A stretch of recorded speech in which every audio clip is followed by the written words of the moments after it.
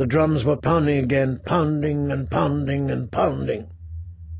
Daisy Mormont, who seemed to be the only woman left in the hall besides Catelyn, stepped up beside Edwin Frey and touched him lightly on the arm as she said something in his ear.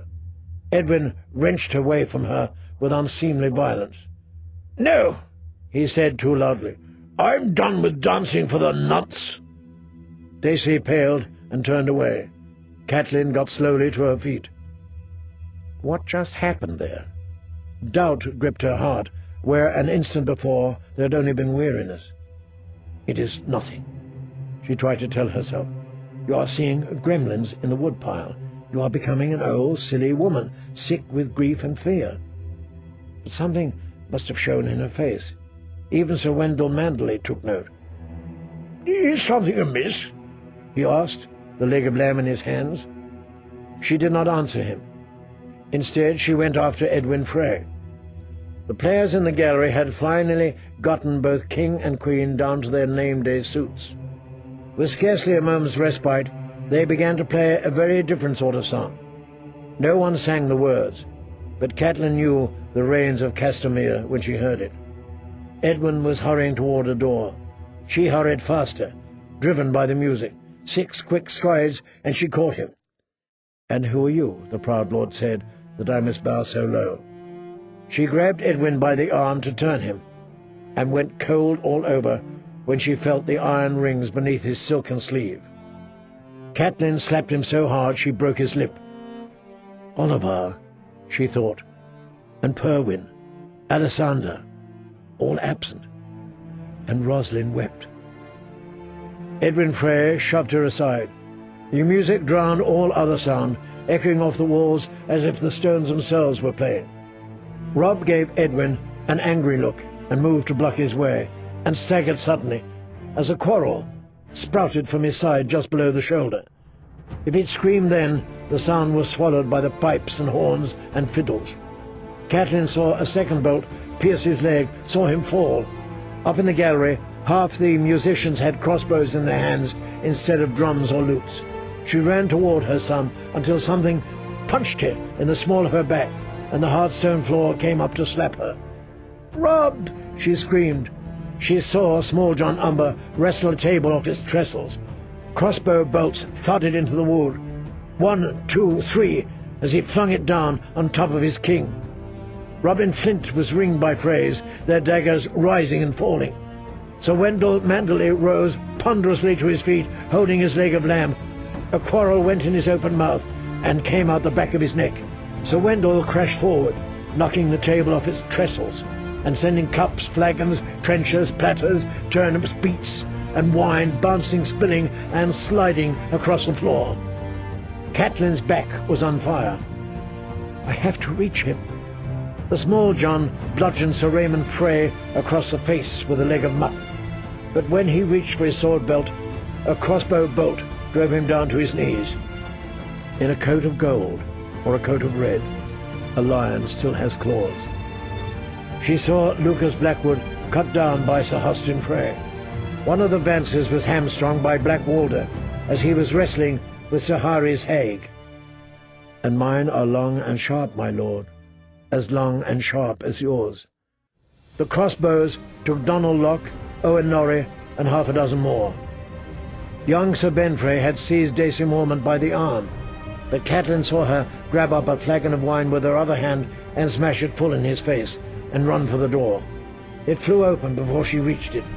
Sir Ryman Frey pushed into the hall, clad in steel from helm to heel. A dozen Frey men-at-arms packed the door behind him. They were armed with heavy long axes. "Mercy!" Catelyn cried, but horns and drums and the clash of steel smothered her plea. Sir Ryman buried the head of his axe in Daisy's stomach. By then men were pouring in the other doors as well, mailed men in shaggy fur cloaks with steel in their hands, Northmen. She took them for a rescue for half a heartbeat, till one of them struck the Small John's head off with 2 huge blows of his axe. Hope blew out like a candle in a storm. In the midst of slaughter, the Lord of the Crossing sat on his carved oaken throne, watching greedily. There was a dagger on the floor a few feet away. Perhaps it had skittered there when the Small John knocked the table off its trestles, or perhaps it had fallen from the hand of some dying man. Catelyn crawled toward it. Her limbs were leaden, and the taste of blood was in her mouth. "I will kill Walder Frey," she told herself. Jingle Bell was closer to the knife, hiding under a table, but he only cringed away as she snatched up the blade. "I will kill the old man. I can do that much at least." Then the tabletop that the Small John had flung over Robb shifted, and her son struggled to his knees. He had an arrow in his side, a second in his leg, a third through his chest. Lord Walder raised a hand, and the music stopped, all but one drum. Catelyn heard the crash of distant battle, and closer, the wild howling of a wolf. "Grey wind," she remembered too late. "Hey, hey!" Lord Walder cackled at Robb. "The king in the north arises. Seems we killed some of your men, your grace. Oh, but I'll make you an apology. That will mend them all again, eh?" Catelyn grabbed a handful of Jingle Bell Frey's long grey hair and dragged him out of his hiding place. "Lord Walder!" she shouted. "Lord Walder!" The drum beat slow and sonorous. Doom, boom, doom. "Enough," said Catelyn. "Enough, I say. You have repaid betrayal with betrayal. Let it end." When she pressed the dagger to Jingle Bell's throat, the memory of Bran's sick room came back to her with a feel of steel at her own throat. The drum went boom, doom, boom, doom, boom, doom. "Please," she said. "He is my son, my first son and my last. Let him go, and I swear we will forget this, forget all you've done here. I swear it by all the old gods and you. We will take no vengeance." Lord Walder peered at her in mistrust. "Only a fool would believe such blather, eh? You take me for a fool, my lady, eh?" "I take you for a father. Keep me for a hostage. Edmure as well, if you haven't killed him, but let Robb go." "No." Robb's voice was whisper faint. "Mother, no." "Yes, Robb, get up. Get up and walk out, please, please. Save yourself. If not for me, for Jane." "Jane?" Robb grabbed at the edge of the table and forced himself to stand. "Mother," he said, "Grey wind." "Go to him. Now, Robb. Walk out of here." Lord Walder snorted. "And why would I let him do that, eh?" She pressed the blade deeper into Jingle Bell's throat. The Lackwit rolled his eyes at her in mute appeal. A foul stench assailed her nose, but she paid it no more mind than she did the sullen, ceaseless pounding of that drum.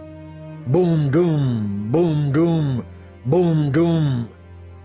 Sir Ryman and Black Walder were circling round her back, but Catelyn did not care. They could do as they wished with her, imprison her, rape her, kill her. It made no matter. She had lived too long, and Ned was waiting. It was Robb she feared for. "On my honour as a Tully," she told Lord Walder. "On my honour as a Stark. I will trade your boy's life for Robb's. A son for a son." Her hand shook so badly she was wringing Jingle Bell's head.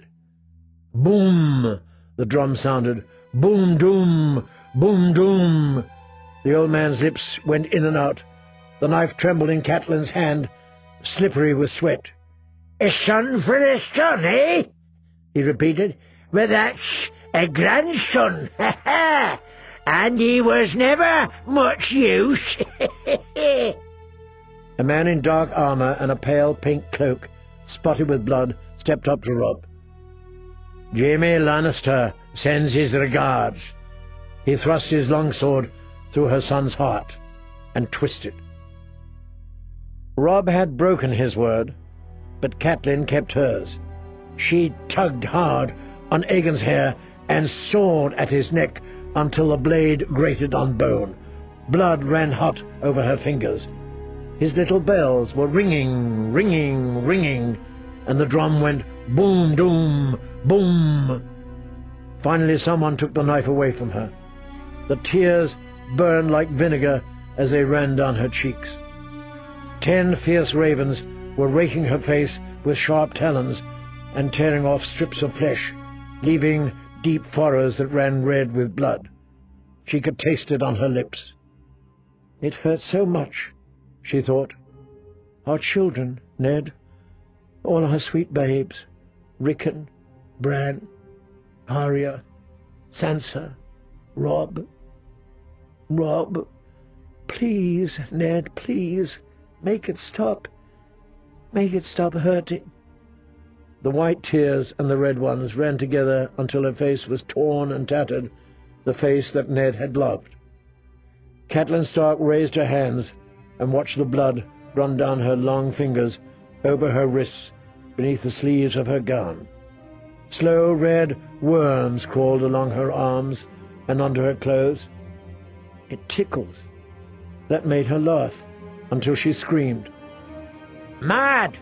someone said. "She's lost her wits." And someone else said, "Make an end." And a hand grabbed her scalp, just as she'd done with Jingle Bell, and she thought, "No, don't. Don't cut my hair. Ned loves my hair." Then the steel was at her throat, and its bite was red and cold.